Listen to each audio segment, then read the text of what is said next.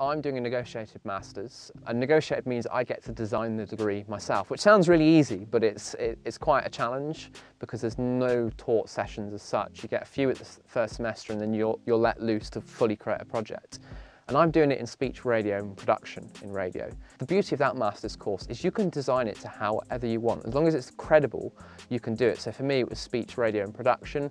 I know other people that are doing English literature, for example. So you can do absolutely anything on a negotiated course. So the course, because I've designed it myself, when I've applied, I've put that in there.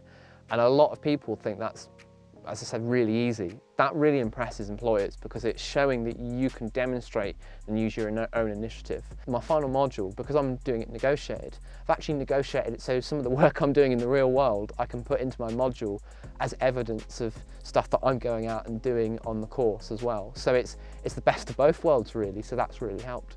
An MA is very niche. I take pride in saying that because you are demonstrating that you want to study a certain sector. So on an undergrad you'll do, like for example I did film, TV and radio, and then as you go through the years on the film, TV and radio you drop one off until you specialise in one. And then on your masters you go into even more detail than specialising in that one. You specialise in a certain art form. For me, documentary and speech content.